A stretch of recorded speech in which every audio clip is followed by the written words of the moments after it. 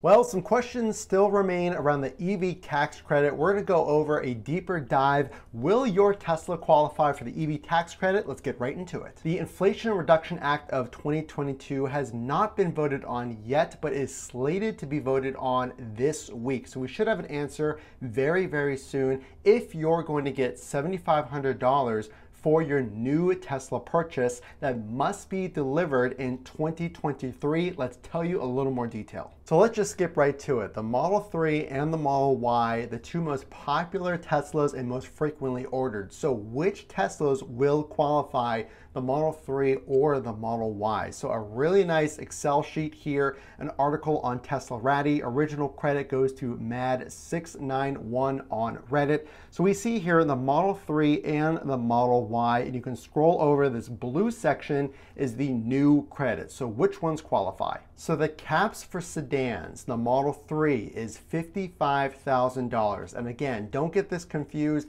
This is the base price of the Model 3. So if that price is below $55,000, then you're good. However, the rear wheel drive must meet other requirements. The battery must have at least 50% of the components manufactured in North America. And the rear wheel drive actually has a battery that is made in China. So honestly, not a lot of YouTubers are talking about this. Something that you want to know that I actually have to correct initially when you look at the act, it says $55,000 or lower, but when you read the fine print, the battery components must be in North America. So because of that, it does not appear that any Model 3 is going to qualify for this Inflation Reduction Act. Let's move on to the Model Y. The long range will qualify. Again, this is a SUV truck, cap at $80,000. The Model Y considered a small SUV. So as long as that base price, which the long range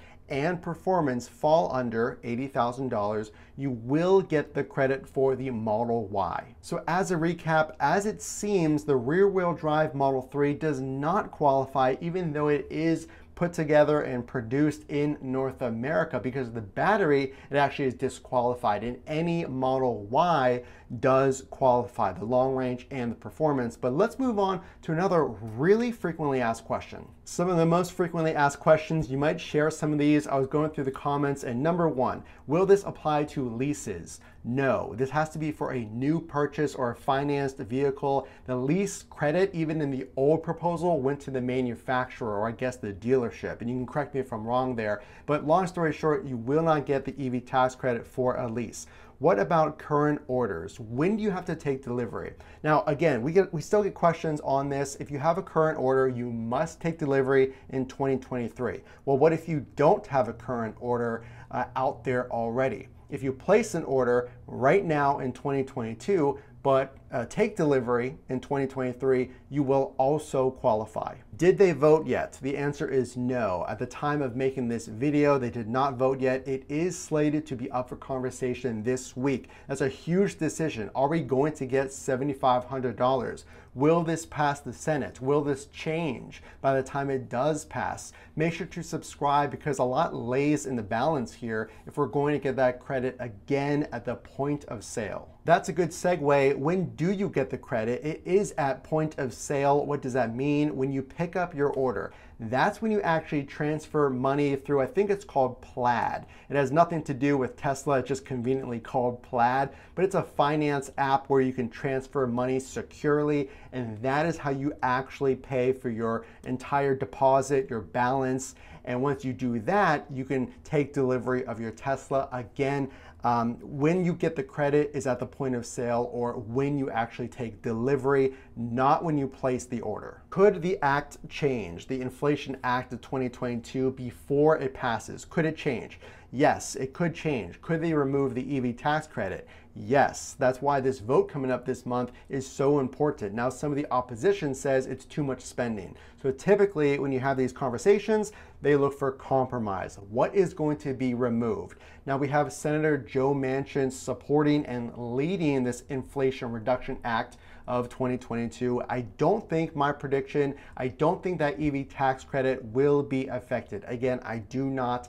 I think it will pass if there are compromises. I don't think it's going to be affected. So my outlook is this should pass favorably, and then we'll have to see what happens next in the House. But stay tuned and subscribe for all of that. So maybe you're someone who wants to buy a used Tesla, and again, these go for all EV or even hybrid vehicles, not just Tesla. But for a Tesla specifically, what if you buy a used one? Well, it's actually a brand new $4,000 credit. So again, this is a similar credit where it's a point of sale. So just keep in mind, if you are considering a used vehicle, a tax rebate up to $4,000, as long as your salary is below some of these caps, and we're about to talk about that, you will get $4,000 for the used EV vehicles. So here's what you should do. So two things. The first being, if you have not ordered yet, make sure to subscribe to see if this does in fact pass, or if you have a trade-in, you want to make sure to get those updates. Once this does pass, which again, I think we will have a favorable outcome,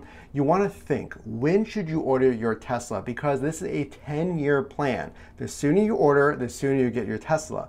But remember, we talked about this in the other video, the prices may come down because of inflation calming. That's what Elon is looking for. If inflation calms, prices should come down. My prediction is no higher than $3,000. So if that's not really worth it to you, if you were waiting for a higher or hoping for a higher discount, I would go ahead and order. But if you want to wait, and my advice is to wait 1 or 2 months. So maybe come November time, at the end of the year, we may see some price decreases. Now you may wait longer because you haven't ordered right now or next week when it does pass, but keep in mind, you don't want to miss out on price decreases. So my advice would be to wait a few months and then order as long as this passes, and we're going to see if there are any price decreases. Model 3 prospective buyers. I have a Model 3. I've had it for over a year, driven it 18,000 miles. What should you do? Because we've just seen that now even the rear wheel drive doesn't qualify based on the battery. So these updates are happening all the time. Is that going to change? Is that going to stay?